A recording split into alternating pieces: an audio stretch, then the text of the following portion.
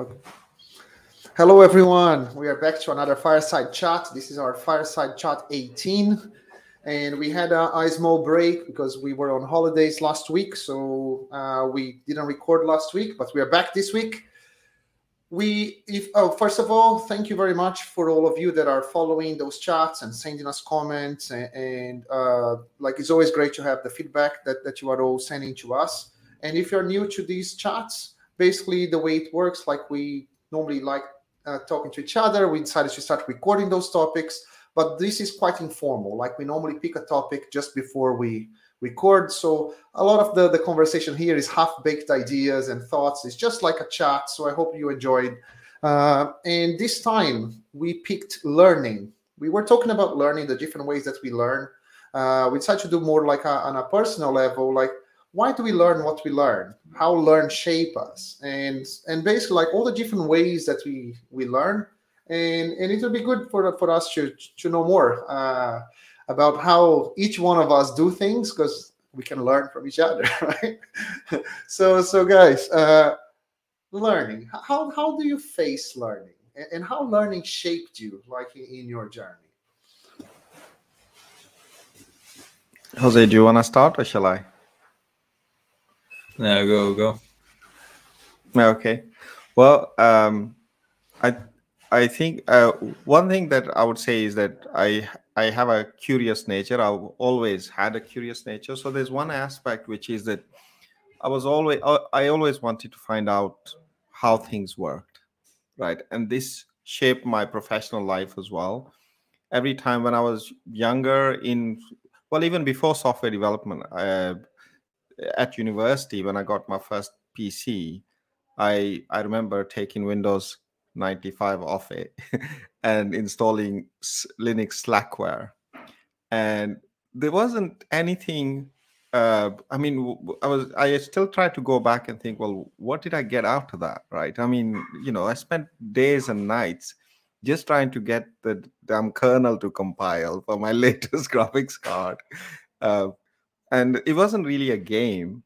So what did I get? And I think it was just that curiosity. I wanted to know how everything worked within it, and getting things to work really motivated me. And I think that's one side I would say that was really interesting. And the other thing is that I always wanted to, I would learn to get things done, to have some kind of impact or to create something. And this actually got me learning many languages. And in fact, Java was not taught at my university. I taught it to myself.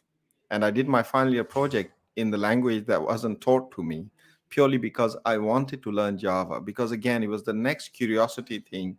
It had just come out in around 95. And there was a lot of noise about it. And there was a lot of promise about the language and object-oriented programming and so on. And I just wanted to learn it. And so I taught it to myself outside my lectures. And I decided to do my final year project so I would learn more. So I think these two things, and a curiosity that kind of fueled my learning and still does to the very day. And the other thing is that I like to learn things that help me have some kind of impact or achieve some kind of result. So those results also motivate me. And I think those are the two kind of main drivers, if I was to take it from a very personal point of view, that actually kind of made me learn languages, learn technology, learn the skill of developing software, basically. For me, there is that how things work, but I feel like that was not my main driver. For me, it was about creating stuff. In particular, it was around creating games. This is how I actually got interested in software development in general, no, and then later on, hacking or security, this kind of things. Of course, you need to have an inquisitive mind to actually perform well on that, no, like you do want to learn, and asking the right questions is I think a big part of that learning, no. But for me, it was about creating. It was about, I just played this game wouldn't it be cool if instead of doing XYZ, it did, this other thing? But how do I do that, right? Like, how do then you start scratching the surface, right? And that's how I got really, really, really into software development, right? Like, I remember the first few things were, you know, writing programs in QBasic, circles and things that, you press certain keys and it will, sound or do this, or there was this, what's it called? The tanks or whatever, like my own version of, the whole, you throw, there's a parable, and you're hitting the other tank and you need to give the velocity, this kind of, so that was what drove me into asking the questions. It's like, how do I do this? How do I make this happen? No? That for me, like, I had some curiosity, but not to the level that a lot of people say, like Mesh, you were saying, like that is very common in our industry. For some people say, like, I want to know how things work. So for example, I was never that child that was disassembling clocks and stuff like that, or microwaves and whatever, right? So I didn't have that kind of curiosity. My learning towards, like, in IT was similar more to Jose.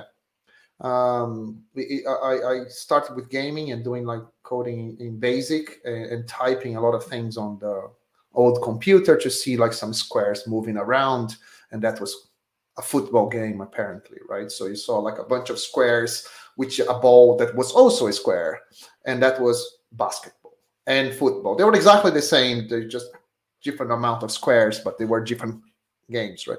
So and then but like, I have a very competitive nature, and my competitive nature is not only with other people but with myself, and I think that a lot of my learning came from me trying to do something. Oh, can I do that now? Can I do that now? And keep myself entertained, and always, so that was quite focused, but it had to entertain me. I didn't have, like, what a lot of people say, like, I was never curious about everything, I was curious about certain things that would keep me entertained. And then I would pick that thing and really try to know everything about that thing, be very good at that thing. So there was that personal aspect of internal competition, if you like. I don't know even if there is a proper word for that, but that drove a lot of my learnings in general, mainly in my young childhood. It changed later on, but that's how it was in the childhood. I think it's actually really important to talk about childhood when you talk about learning, because we have a much bigger appetite for learning in general as children than we do as adults, right? And part of it, maybe, I'm not sure, I don't think so, but maybe related to biology and so on. But I think there's a large part that is related to learned behavior. So when we are children, we have this, and I think this is where you talk about that beginner's mind. You have it naturally, and you're not afraid to get into things that you are not necessarily good at, or you may not achieve the results immediately, right? And I think and that's why, for example, when children are learning languages, they learn so much better and so much quicker than adults, because we constantly have this fear of what people will say if we mispronounce something and so on. I'm trying to learn Spanish right now, and it's super difficult, but I learned 3 of the languages in my childhood and don't even remember how I learned them, right? And so there's that fear, but also there is this the practice itself as well. The fear, I think, stops us from practicing, and makes us uncomfortable, and we try it less and less, and we get bored by these challenges rather than more motivated by them as we grow older. I think our relationship with learning changes from children towards adulthood. So, just speaking on that, like, sometimes I think that if I try to abstract what you're saying, is like, if we, once we stop caring about what other people will think about us, it kind of all of a sudden it frees us, you know, like to experiment other things or to behave in ways that you wouldn't, just because you are always thinking about how other people will, what would they think about me, or see what I'm saying? And I think that this is when we're a child, you don't really care too much, and as adults, we sometimes we should not care that much, you know. Yeah, I think there is an important part in there which is related to what the goal is. As a child, learning is the goal. You're learning because that is what's motivating you to learn. And as adults, we actually start thinking more about what that will help us achieve. So, you know, the two things I was talking about, there's the curiosity and then there was the results. And I think as when I was younger, the curiosity was much bigger element to my learning than the results. Sure. You get older, the results become more so.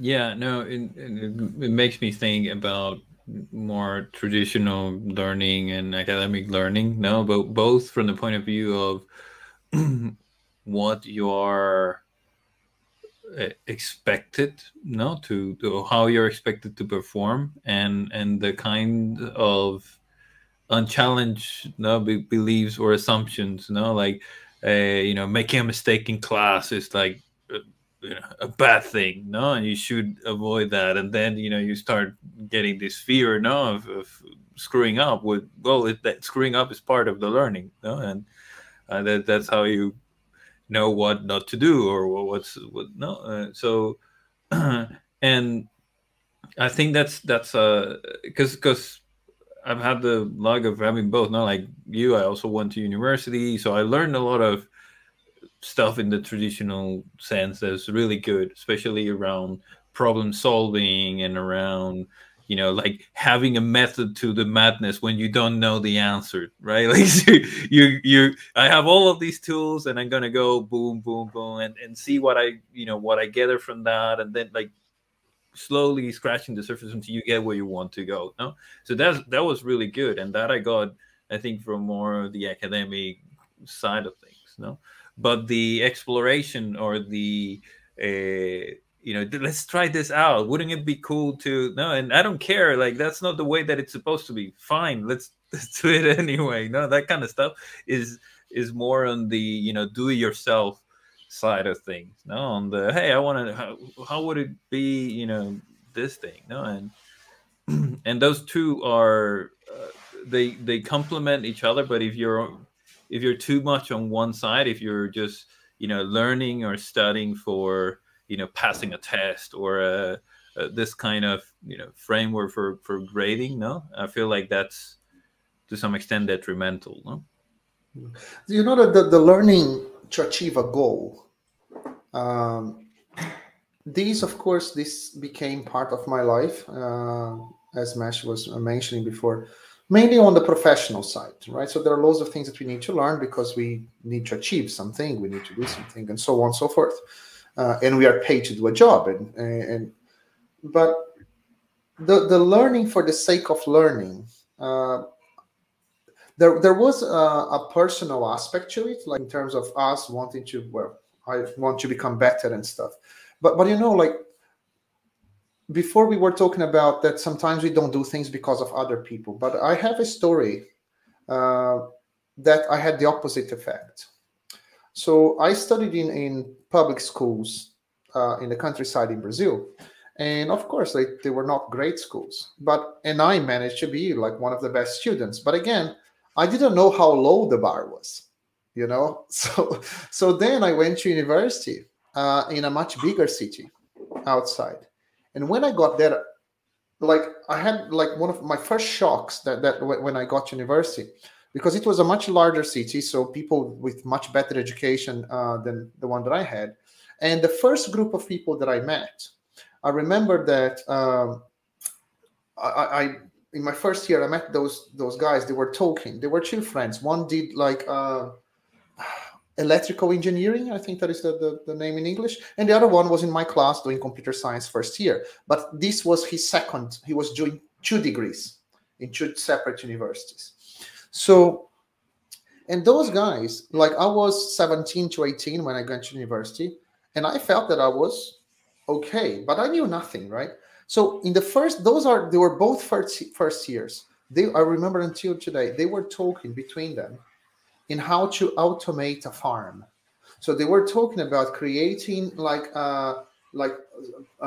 boards that would measure the humidity of the air and the soil, and that would trigger the irrigation system of a farm. And because one was doing electrical engineering, he would design the board and stuff, and the other one would put the embedded software and stuff. And I was like, and that was the kind of people that I just first met. I had absolutely no clue what they were talking about. And one of those guys, I liked history, and I thought that just reading about the wars, as most people did, was good enough. I went to this guy's house, like in the first few weeks, and there was a book about some ancient Chinese civilization and stuff. So he was way past all the ordinary history that we learn. So as soon as I came across those kind of people, that really put my knowledge in perspective. And those group of people really pushed me up in a way, not themselves, but being around them, I felt ignorant, but that had a positive effect on me. So, you know what, I need to step up in my game, you know. It's actually really funny you should say that, because like even when the thing about I mentioned about getting Unix Slackware, when I got my PC, the person who gave me the CDs for the Unix Linux Slackware was the guy next door, and he told me, oh, this is a thing, and you know, I work with it and like it, and he showed it to me, and I really loved it, and that what created that curiosity.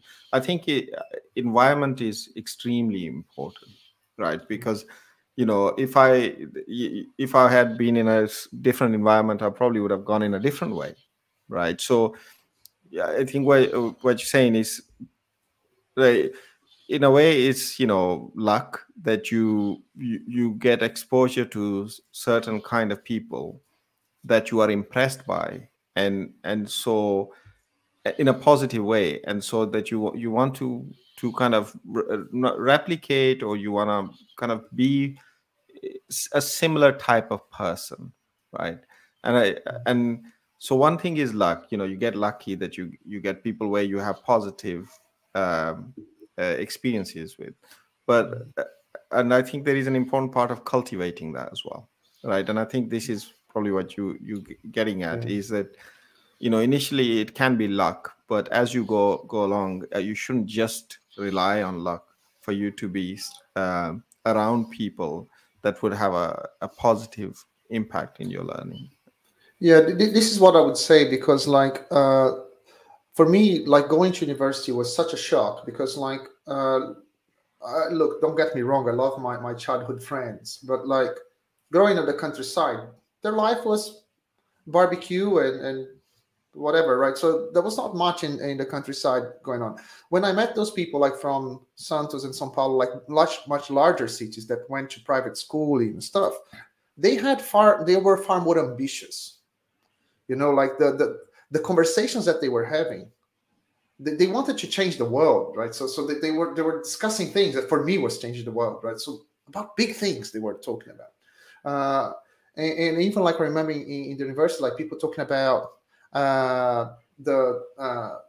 nature and climate and all this kind of stuff, you know, that I didn't have access to those conversations. But I learned in there that I could change my friends as well. This is exactly what you're saying, man. So I said, like, you know what, I need to be smarter in placing myself into groups where I can learn from. And I took that to my work as well. So choosing the job, the kind of work that I would do, the kind of people that I would hang out with. So that was something that stuck with me until today. It is, of course, there are times that you want just to talk about some rubbish and have a laugh and have a drink and stuff. But the people that you want to be, at least that I chose to be a bit closer, are normally people that I have very interesting conversations and I learn a lot. And Yeah, and coming to the UK was another big shock. Then I had another reality check of how much I didn't know, but that also had a much very positive impact in my life as well, in terms of learning more about many other things. There, because what you were saying is a bit of a, let's call it positive envy, to some extent, is that idea of, yes, it's not great to compare yourself with others, but there is an aspect of that comparison that it's going on, right? And it can be something that fuels your desire for betterment, and for improving, and there's a good aspect to that, and that's I think having access to that. No, like, if you, the worst thing that can happen is being big fish in a small, no, the big fish in a small pond kind of thing, right? Like, you think you know everything, you're like, and that's very comfortable, and that is very your ego will definitely have a great time with that. But it's when you start going outside of that, when you start looking to see what else is possible, and you realize you're able to kind of like, oh, I'm here, and there's all these other things that I need to do, to be there. I feel like that's it's humbling, but at the same time, it kind of like, at least for me, it lights a fire. No, it's like, no, I need to do this. And it's not just about, like, for example, because like those people, it's not a competition, as you were saying, right? So you're not trying to learn more to be better than. It's not about that. It's just being inspired by their knowledge. I said, wow, I would love to be that knowledgeable, and then acquiring that knowledge that might not be exactly the knowledge that those people have. Might be something different, right? That you are, but it's. I think I discovered the enjoyment or the joy of knowing things well. Like, so that you could talk about something in depth, and with time you can talk about more things in depth, and that there is a lot of joy in acquiring that knowledge. So I think that I was able to balance the goals, like learning for the goal. And this is my professional career. There is a lot of that. But I learned also to keep that thing on the childhood, that learning is the goal, as you are saying, Mash. I think that when you are surrounded by people that you always have interesting conversations, you learn how the joys of learning things, Yeah. And having those conversations. Actually, this is a form of learning, the dialectical and the dialogical, and I can never remember which one it is, but I think it's dialectical conversation that actually is the purpose is to get better understanding, not to win an argument, right? And this is and then the more you know, the more you bring to the conversation. And like in a way, this fire chat is an example of that, right? That we enjoy talking to each other, because actually, as we speak to each other, we learn from each other, and we even learn from formulating our own thoughts. And not only, of course, that learning part, the process itself is extremely enjoyable, is social. It's kind of a sense of belonging, right? And I think, if you put yourself in the right kind of environment, you will grow according to what's important within that environment. So in a way, what you were saying about being quite selective about the kind of company that you keep, and we can go into our communities and everything else later. It's very important, because actually those are the things that motivate you in a particular direction on your own development, right? And I think that what makes it interesting, I think you mentioned something that is very important there.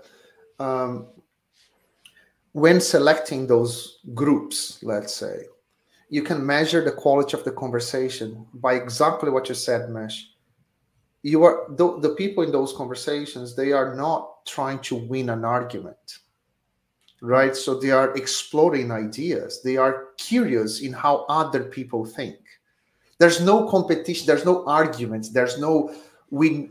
It's different from we have this problem. You need to make a decision and move forward. No, that conversation is all about learning, and everyone involved in the conversation is in the same mindset. They are curious about others. How do you think about this? Why do you think this? Oh, you mentioned that. That's I never heard about. Can you expand on that? That's how the conversation goes about. You know. Yeah. Talking about this subject, there's also a challenge that is kind of inherent to that, right? Because let's say you tend to meet with the same people. You tend to, especially if you enjoy this kind of stuff. So it's very easy for you to kind of let's say get for that external input to become kind of stale, right? Especially the more you know people and the more you know, it's a bit it's a bit of a challenge to keep bringing in new ideas and bringing in new inputs that will trigger reflections and that kind of stuff. And I feel like that's one of the things that as I've been progressing my professional development has become kind of something that I pay a lot of attention to, right? So I would even if I don't agree with certain things, or if I would still go and look into them and try to find so that's one aspect. Another aspect is cross-pollinating from other fields, right? Like reading about biology, reading about even it doesn't even have to be something like non-fiction, like even fantasy, right? Or storytelling from other areas can trigger an idea or trigger. And I find like that's one of the things that I kind of dedicate a lot of effort into, right? And like things like podcasts or watching talks or things like that. Are there any other things like that you do, or like I'd actually just like sorry, Jose, I'd like to just kind of pick on that thing about cross-pollination, because it's a very important idea. And it's about in Mastery, the book by I forgot his name now, but so it's Robert Greene. Yes, he actually talks about the different levels. Like when you come to achieve mastery, and talking at some point you become proficient, you become very comfortable in what you do. But when you start to create new knowledge, if you don't have a good level of awareness and knowledge in areas that can somehow add to your area, you stop there. Invention stops. You can't invent beyond it, because it becomes super difficult to just invent in a particular silo.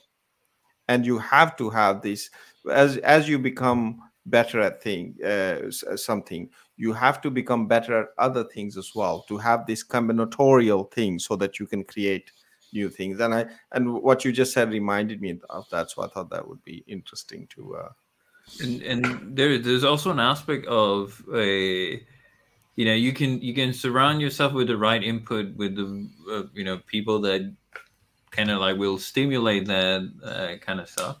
But there's an aspect of the having a beginner's mind, or be willing to learn as well, which is, I think, quite important in that. Huh? Yeah. There are things I sometimes struggle with the idea of cross-pollination, but I'll try to explain. Because, for example, where is the limit? Because I'll tell you my own experience. Because, for example, as you all know very well, I've been always involved with communities, right? So going out and learning with other people and learning and sharing has been part of me as a professional since day one. I was involved with communities in Brazil, even before coming to the UK, and starting communities and stuff like that. So going out and speaking to people have always been part of who I am. However, how far do we go? This is the point that I wanted to make, because, for example, I went to Java community. It was one of the largest in the world, the one that we have in São Paulo. But it's still a Java community. But for example, I think the point that I'm trying to make is, I think it's great to go out, but in order for me to have a meaningful conversation or enjoy a repeatable conversation with some people, I need to have some common foundation. You know, there is something that needs to that you have in common. So then we can talk about what we have in the differences that we have with a more civilized way, in a less confrontational way. And so I feel less likely, for example, to join communities or speak to people that are completely different from me in other aspects of life, for example. That, see what I'm saying? I need to find some common. I think one thing we were talking about cross-pollination. I mean, the thing I was talking about, and maybe Jose that you were talking about, maybe in slightly different. And Sandro, I think you picked on the community aspect. Actually, what I was thinking about is, like, Robert Greene actually doesn't talk about it from a community's perspective per se. He talks about it from a knowledge and kind of where other knowledge kind of cross different bodies of knowledge, no, that may have common ideas or commonalities. Exactly. No, so for example, I felt that I learned a hell of a lot from Christopher Alexander, right? And I think a lot of software developers can say so. And he was an architect, like a normal real architect, right? So, but the kind of things that he said and the kind of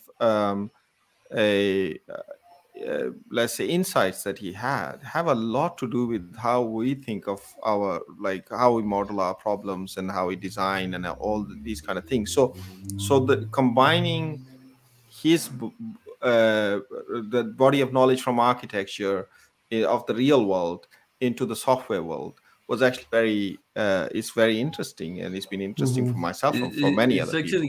It's actually like taking the learnings from him trying to solve a problem in his body of knowledge, right? Because you're not really taking things from architecture, other than architectural patterns or the words themselves. No, you're kind of calling it the same thing, no?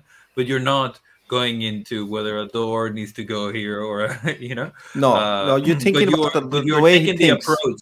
Exactly, yeah, you're taking the approach, and the concepts that he's kind of extrapolated and abstracted. Yeah, exactly. Sorry, go on.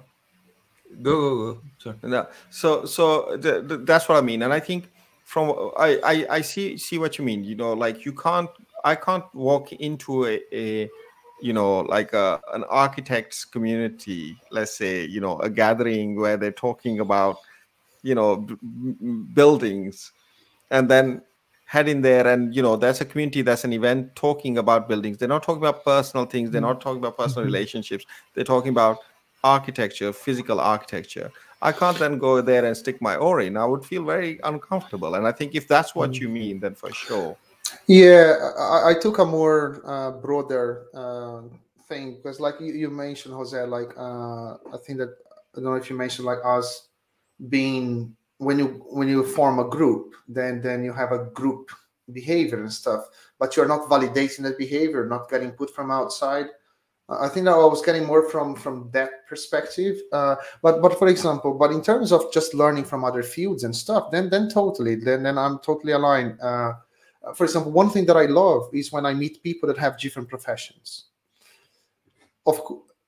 I like even better, like when they have that degree of connection to their profession, the same way that I have the connection to my profession, or we have the connection to our profession. So it's great when you find someone that is passionate about their profession and they have a different profession. Then I really like talking to them. But I was more like about like when people have completely different opinions about views of the world and stuff like that. That's what I was coming from. But that's probably a different conversation. I think that one thing about that is the learning. But like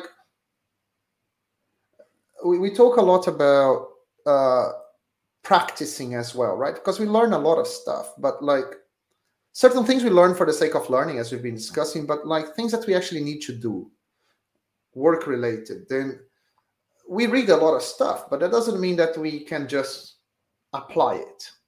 So how do we bridge that knowledge to, how can I say, impact as or we experience, yeah, yeah turning into, yeah. I think there's the the learning wheel, right? This another model. No, and if you're familiar with Agile and this kind of stuff like PDCA, like it takes different shapes, no? But the idea is more or less the same. Like you go, when you're learning, you're going through this cycle, no, where to some extent you deciding what to do, you doing the thing, then you need to reflect about what you did, no, and extract some insights from it, probably then connect those insights to what you already know, and then you can go back into the loop, no, and start again, decide what to do it, and it's like no. And what I see a lot of people doing is they are stuck, no, in the planning, doing,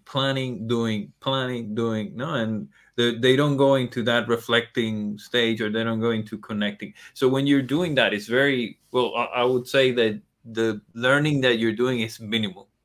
It's very, very, very little, right? And this is why things like katas or delivered practice, or this kind of stuff, where you actually have to do, but then you're also reflecting on the things that you're doing, right? Or action learning sets, where you're doing this as a group, no, and you're learning from a case or from a situation, and then go back and apply it, and then go back and share the results. So if you don't go through those, then you're kind of stuck. And the opposite can happen as well, right? Like reflecting and then not doing anything. That's also a problem. No, that's a bit of a paralysis by analysis. analysis paralysis. Exactly. No. So yeah. There is actually, I think, there is a model. I can't remember the author. It was from a very long time ago. Well, actually, I'd say a long time ago, about 25 years ago. But because when you were talking to me about this, I kind of did a talk on it ages ago, and I don't remember anything else. But this thing jogged my memory, is that they talked about, I think, four things: like observing or absorbing, and doing, and interacting, which is again the thing that we were just talking about. Like you not, after you don't just observe and then do, but you and then go back to observe and do, kind of that loop. But then there's two other things: there's interacting, which is, and there is reflection. So interacting is this dialect or dialogical debate that you have with others, people who know similar things, and so on. And reflection is something that is more about organization of your own thoughts as well. Of course, you reflect while you are talking as well, but there is a different element of reflection, right? So we kind of forget that reflection element, as you're saying as well, and we just kind of get stuck in that loop of just doing. And in fact, there is another element to this, which is the repetition, which is more related to skill, right? There's so many things around this, by the way, I want to talk about, but it's repetition is that doing, or is that something else? Doing is something you do in your job, and you're learning by doing. You observe someone doing something, and then you go ahead and do that, right? And you interact and reflect. But what about the bit that is related to skill, the repetition element, right? There is like something that happens even before that. There are things that are part of your job, like, for example, writing code, right? Let's say that you are a developer and you are writing code. So you will be writing code most of the day, right? So if you're not stuck in meetings, right? So, but normally, like, you be writing code. I was gonna say, I wish. Exactly. Right. So most of the developers today say, oh yeah. So writing code is the last. Yeah, we don't do that a lot. But Yeah. like but let's say like the repetition sometimes is already inherent to your job. Yeah. So it's something that you do. Like, so you need to write code, so you do that every day, and every day that you do that, you inspect, you try to see how you can improve, and so on and so forth. But I think that sometimes, like, there are things that are not part of your job that you are learning. You are studying outside, you are reading a book, or you saw a talk, or you acquired some knowledge, but we feel that we cannot apply. So I mean, so either we don't have the space or something. This was true for me. For I believe that it's true for everyone, that you go and learn, and then you feel that, well, but how do I now apply this if I don't have the space or it's not part of my job? And I felt that, I know that sounds very simple what I'm going to say, but just volunteering to do the job, you know. We have like a friend, probably Mash will know who I'm talking about. He was amazing. Like, he's a guy, this guy would volunteer to do everything he wanted to learn. He would volunteer to do the job. So, like, give it to me. And I feel that this is a thing that I changed as well. Like, mainly after, maybe just in my job just before Codurance, but certainly accentuated with Codurance as well, is you said, you know what, like, first of all, developing the confidence, because you learn something, but sometimes you don't have the confidence that you can do the job. Or you say, you know what, yeah, it's great, but it's not going to be applicable in my context. So you are always finding an excuse in order not to apply.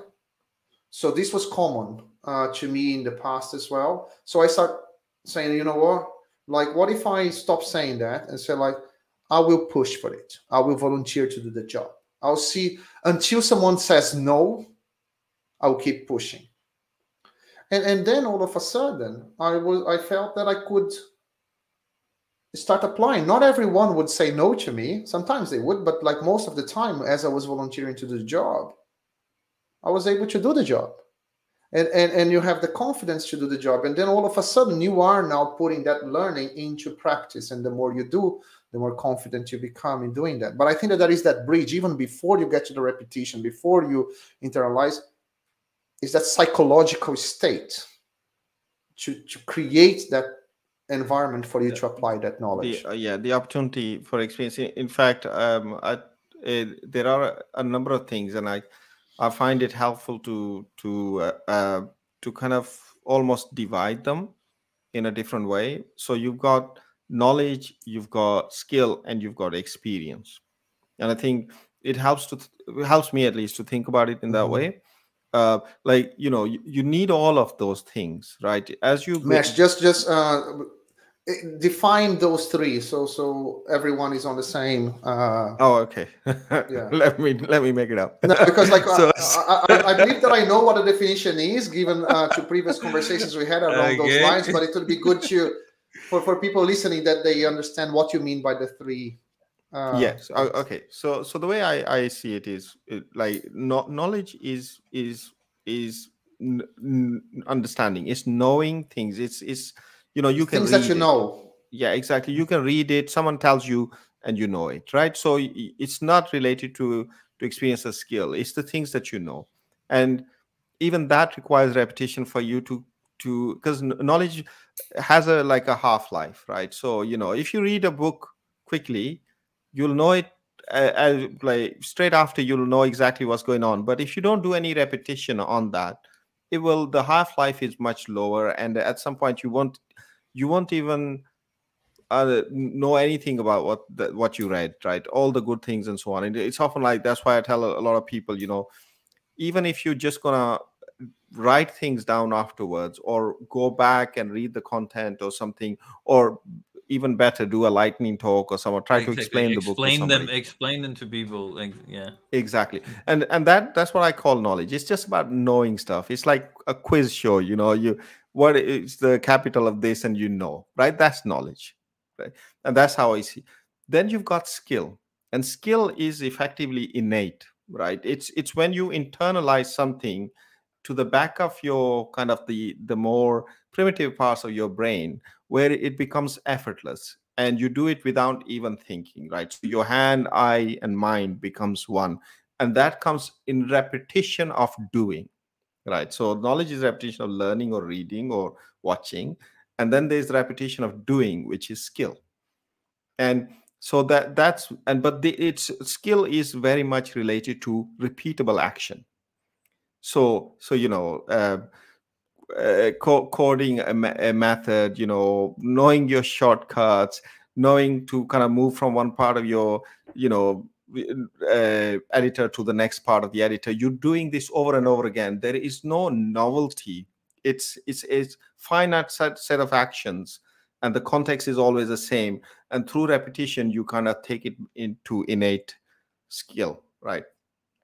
And experience is something else. Experience where is the space is wide, right? So you can never attain all of it. It's actually situations that are almost unique in every aspects that are happening to you.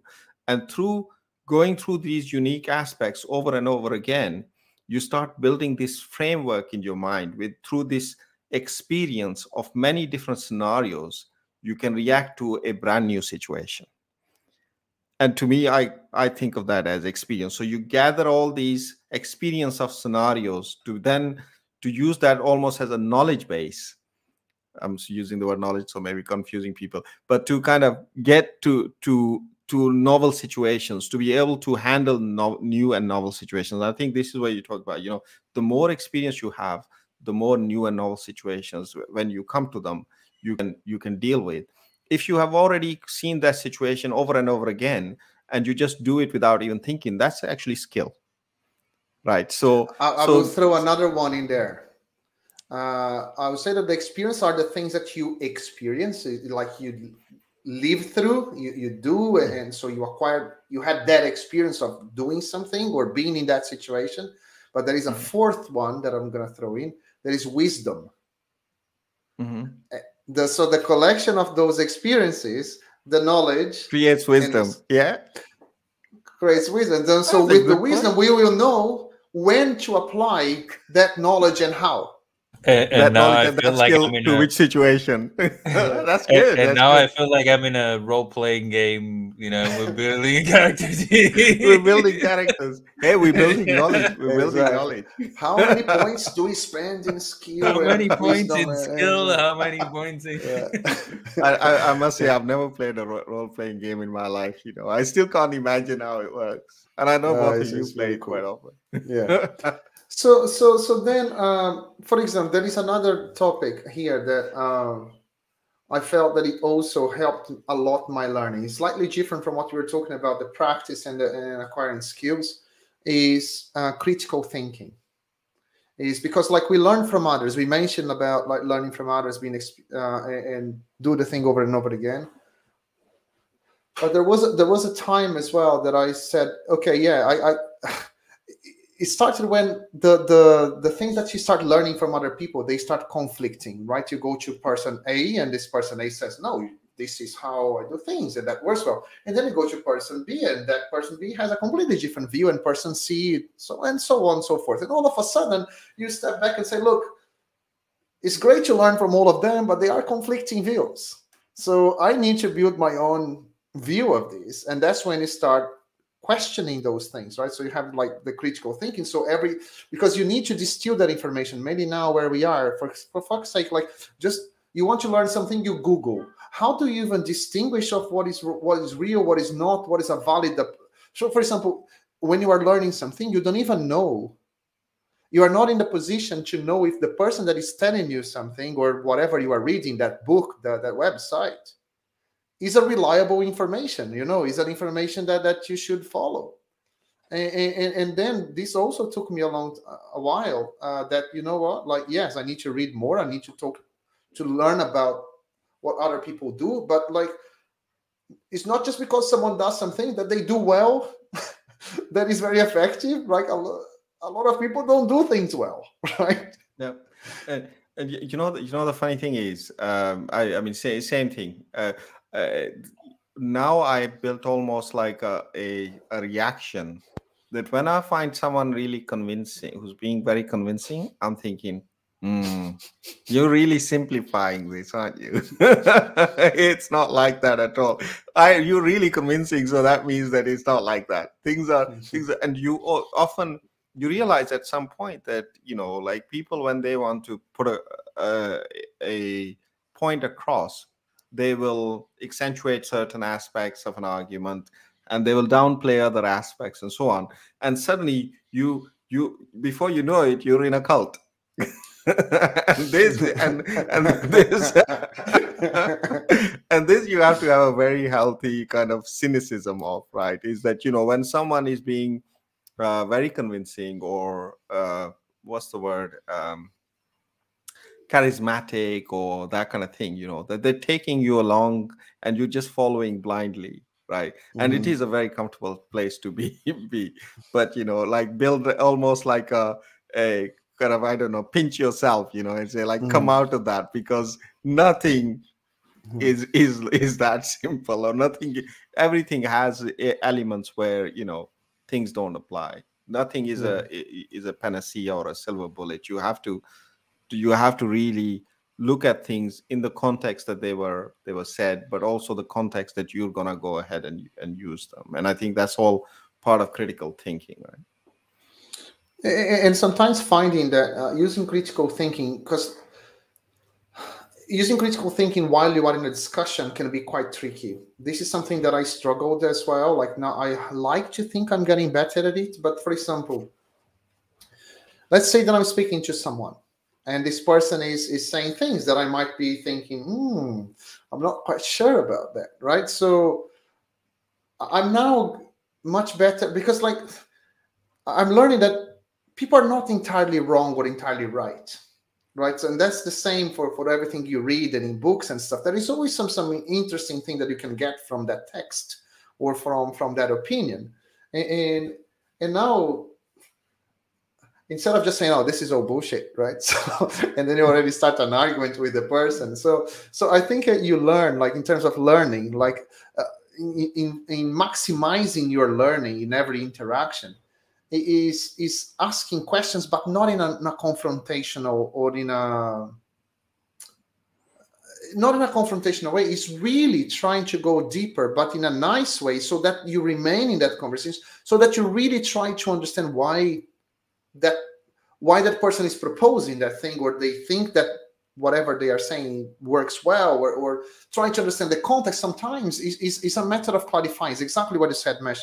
They had an experience, they applied something in a specific context, but when they go in and they talk about that, and they may not have the time, or they will not describe the entire context. They will just describe what worked. And sometimes just inquiring, okay, can you give me more details of the context that you applied? So did you encounter this kind of problems? Or sometimes it is a good way to mine the information. Yeah, exactly. And I think often these kind of discussions turn difficult when you actually impose your view on top of their view. But if you are just asking simple questions about more information, then and you're not doing that. You're not in any way arguing against them. You're trying to understand more, and most people are quite happy to then try to explain further, unless they know that they are wrong and they're just saying it, and then they might react abruptly to that to those kind of but that's not questions. always the case, right? There's always the case, but like I find that normally in a professional environment, people are not, when they are discussing solutions or knowledge or preferences, they are not lying or trying to be disingenuous or stuff. They have a context in their head. Yeah. And often they don't bring it out, right? They just bring exactly the thing that they think would make the biggest impact out, right? Even without even realizing it. Yeah, and I felt that, for example, even in certain books, like for example, well, a lot of technical books that we like, and some of the classic books and stuff. I see a lot of people criticizing books. Oh, this book said that. I don't like this book because of this and that. But I think that critical thinking for me is not to, you should not take things literally. Critical thinking is not like a hardcore thing. For example, I'm gonna take everything literally and reject if I don't agree or doubt if it's. I think that you need to go beyond it. That's okay. What is the general message? Yes, there might be a few details in here that I might think, but you still try to get the message. You know, you use critical thinking for me, like when in terms of learning, right? So I'm talking about learning here. Critical thinking for me is a good mechanism for me to question the knowledge that is coming to me, but in a positive way. I'm still after the learning. I'm still trying to learn something. I'm not just trying to just reject, you know. Yeah, well, exactly. You don't have to agree to get something out of something. Yeah. So, of any body of knowledge. You don't have to agree with an argument to learn from it. Right? And I think that's the important part. You know, this thing that you're talking about, where people, kind of like reject the idea outright, or this deadlock that can happen when you're discussing ideas, is something that I think that the name of the guy is Roger Schwartz. Roger Schwartz has a book called "Smart Leaders, Smarter Teams," and in that book he talks about two different mindsets, right? What he calls the unilateral control mindset, which is based on a set of beliefs, like there is a correct solution. No, there's one leader in this room. That kind of preconceived ideas, right? And that mindset is part of what creates that deadlock, right? That before I was saying something around the need for having a learning mindset, even in the right context, in order to be able to absorb and so on. That's gonna, you can be in the right context, but if you're coming at it with this mindset that it's my solution is correct, no, or my opinion is, and you have these opinions that are strongly held, no, then it's really hard for any learning to happen, right? Like if you're not able to question that. Now in the book he also talks about something called the common learning mindset, where you're kind of exploring the solution together, instead of taking an adversarial kind of approach, right? And I feel like that's very relevant anywhere you are. No, if you were in a team, if you were with colleagues, if you're like having that mindset of there's not an absolute truth. Yes, I am questioning things, but out of the betterment, no, of whatever it is, the solution of my understanding of the solution, the problem, or whatever, no. And I feel like that's something that is missed a lot of the time, on the let's say hurry to get stuff done. No, it's like I come here, I'm gonna tell you what needs to be done, instead of having or taking the time to walk people through that, let's say, thought process. No, this is what I'm considering. No, you were talking about the context and not putting it out and so on. No, these are the things that I'm considering. These are the things that I'm prioritizing. Based on this, I consider this and this and this. I feel like this one is the right approach, or this and this are the right approach.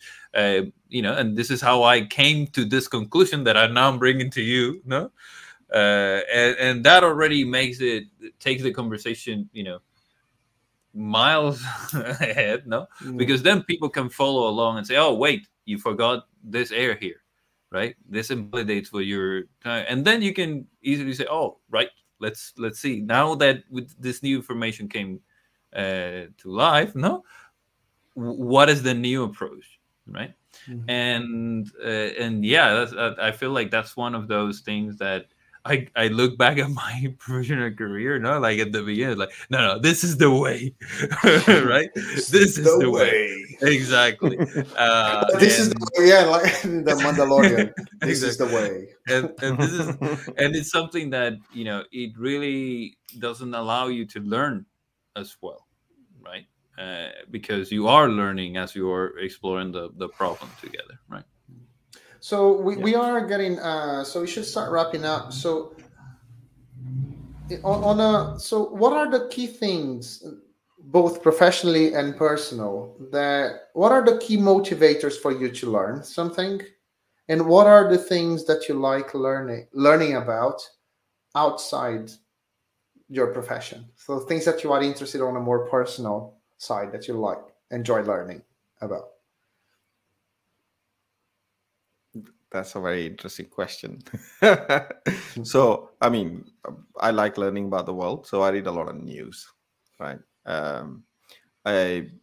I, so there are other things that I like to learn about, like stories. I love stories, so that's why I read a lot of fantasy fiction. I think it's a kind of learning as well, but even ancient kind of not. I don't really learn a lot about the recent history, but I love ancient history. I was telling you earlier, I was reading mythos about the Greek mythology, right? So that kind of stuff, I really makes me uh, I like to understand and learn. I also like learning about different ways of thinking. So kind of philosophy, but not theoretical philosophy. So like there is a website that I subscribe to called Eon Magazine, and I read a lot of articles on there. And again, it's very kind of deeper conversations, deeper reflections on what makes us tick and how we think and all those kind of things. I also, so outside the work, those kind of things really I like learning. And also trying to learn Spanish. I do enjoy the process, although it is quite painful. Maybe I just enjoy pain. Learning is pain. Exactly. So, Jose, what about you? What are the things that you are interested outside work and that you like learning more in depth? Let's say. So I like to learn about human nature and how we, why we act the way we act, and that kind of stuff. Um, so a lot about behavioral psychology, that kind of stuff. I also like painting, like miniature painting in particular. So the whole, you know, color and all these things I kind of enjoy a lot. I'm not very good at it. I still need a lot of repetition to build up the skill, but it's very enjoyable.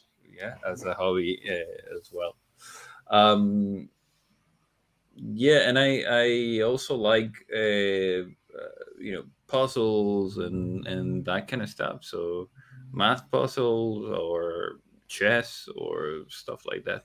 I also suck at chess, so but that doesn't mean no. Your question was, what do you like learning, Exactly. whether you're good at it or not.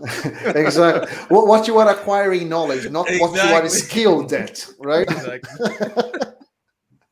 Yeah. So those things, like